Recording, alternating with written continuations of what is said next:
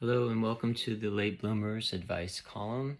New video. I'm shirtless today to sort of celebrate the success I've had on the carnivore diet. In about 4 months, I went from weighing 206 pounds down to 168 pounds. And there's 5 points I'd like to make about the carnivore diet and how it helped me to achieve weight loss. The first one is that it's super easy, very simple.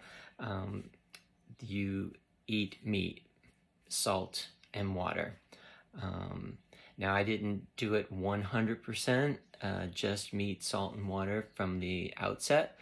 I slowly started eating more that way as time went on. I still had a bunch of plant-based foods in my cupboard, and so I used those up gradually, but just predominantly each meal that I had was either fish or eggs or meat, with salt and water. The other point, other than it being so easy, that you don't feel like you're starving. After a few days, all of those cravings for chips and crackers and just things to snack on all the time, that craving went away about 3 days into the diet, which was amazing for me because that's where all of my weight gain pretty much stems from. You get home from work, you get home, maybe you eat dinner, and then at night, if you're like watching TV or YouTube or whatever, you get these cravings to have snacks and things to munch on. And those pretty much went away just from having a good solid meal of eggs or fish or meat.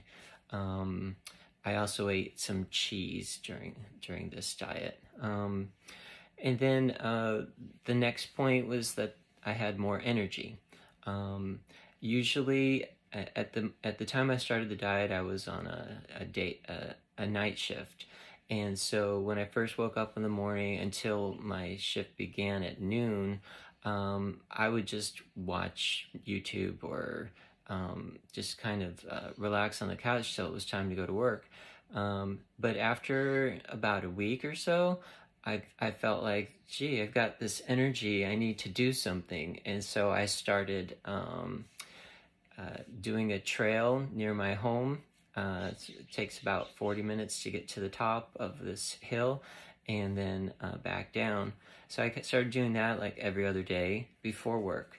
And I was amazed because I was doing it without eating breakfast first. So I'd get up, I'd go to the mountain and do the climb, and I'd be done, and I still felt fine, energetic. Didn't have any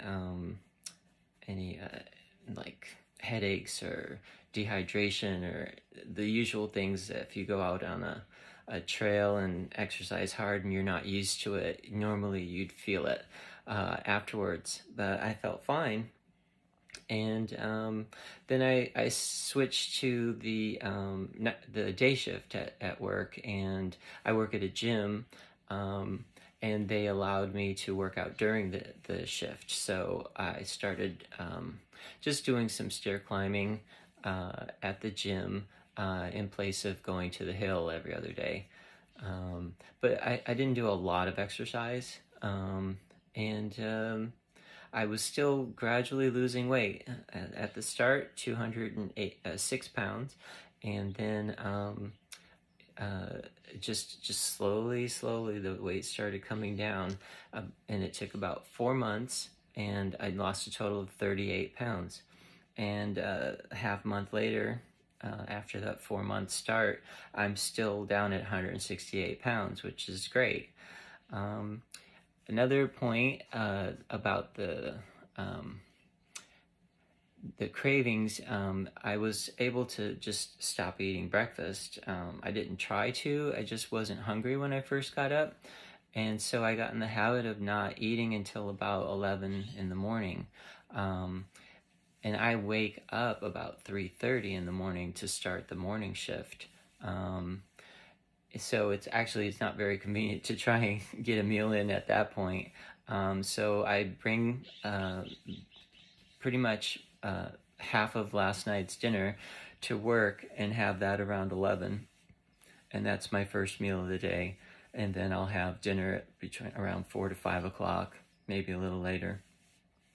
And then I'll pretty much just eat 2 meals. Occasionally I'll have a snack like a string cheese or something like that, if I feel hungry. And that's one of the keys, is that you the only hunger you'll feel is when you're actually hungry. It's not more of a, I want a snack, I want a chip, I want a cracker, that kind of thing.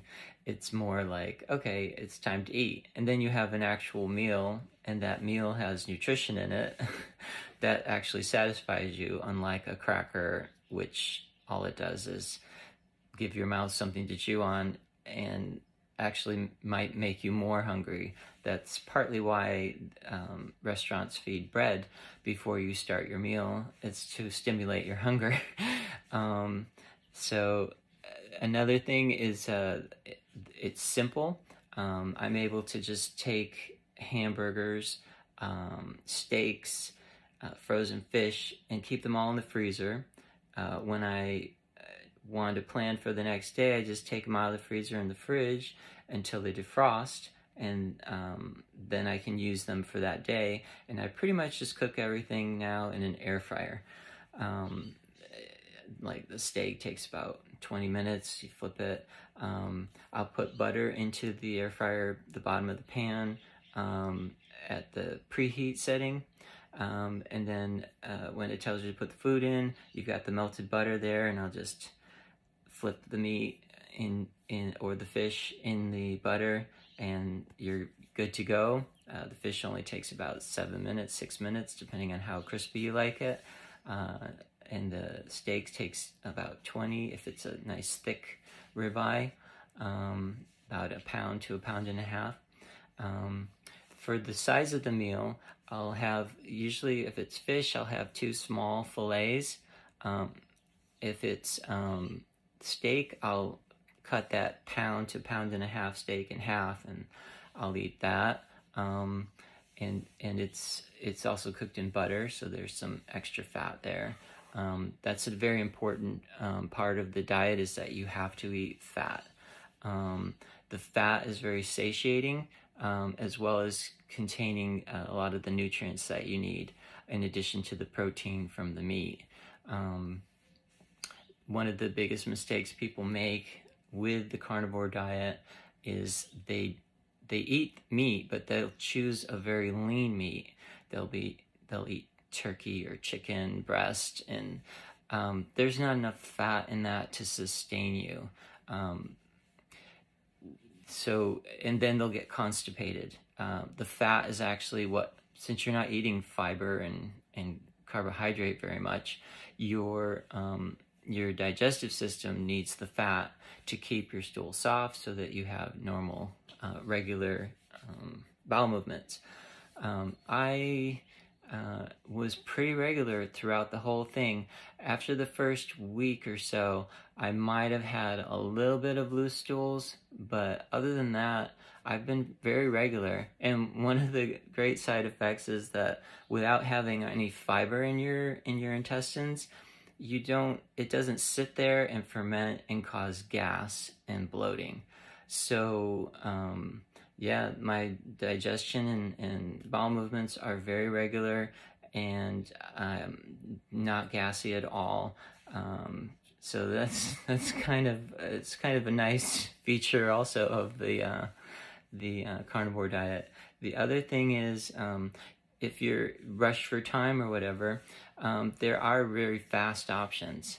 One of my favorite options when I haven't planned properly, say I didn't defrost the fish or meat or whatever in time, I have these pre-cooked frozen burgers that you can get at Albertsons or Costco or wherever. They only take 2 minutes in the microwave, and they're charbroiled burgers, and they taste great. You just add a little salt, and you're good to go. Or if you go to a fast food restaurant like Jack in the Box or McDonald's or Burger King, somewhere that serves burgers, you just order them and just take the bun off, and there you go. You've got your meal. It is more expensive that way because you're paying for all the extra stuff, the packaging and the buns and the condiments and all of that. But just for a quick meal when you're either out with friends or you haven't prepared properly, you can just go to Jack in the Box. I personally like to get at Jack in the Box the cheeseburger. It's called the Ultimate Cheeseburger, and they have the Ultimate Cheeseburger with bacon if you like a lot of bacon. So I'll just order that as is and take the buns off, and most of the cheese and ketchup comes off with the bun. So you're left with just some cheese and burgers, maybe a tiny bit of mustard or mayo or ketchup or something just for flavor. But that's a great two patties with cheese. Good quick meal if you are pressed for time. So that's another benefit, is that you can get quick food. I mean, you could also get, if you wanted chicken, they do have the grilled chicken option at KFC. It's grilled, and they haven't breaded it or coated it with batter or anything like that. But again, chicken isn't the highest fat that you can eat, so you might want to concentrate on the dark meats, such as the drumstick, thigh area, instead of the breast, to make sure you're getting enough fat. And that's about all the points I had to make. I hope this video was instructional, educational. I'm not a doctor or a nutritionist, so none of this is medical or nutritional advice. Always research for yourself before you start any kind of diet, and check with your healthcare practitioners. So this has been the Late Bloomers Advice Column. Be sure to like and subscribe. If you have questions about how I did the diet or anything else, please leave a comment below. Thank you.